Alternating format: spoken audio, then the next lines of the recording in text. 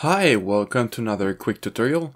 Today I will show you a very useful tip in DaVinci Resolve, and that is how to do precise audio editing.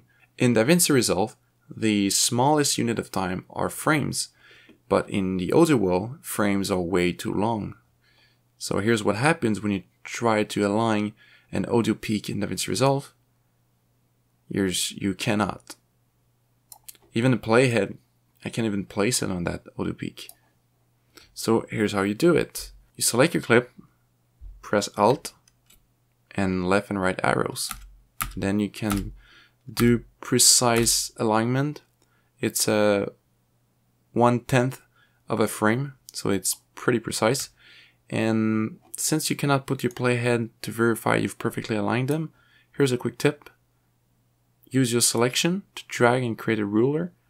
As you can see, I'm off of 1/10, so let's select this one. There we go.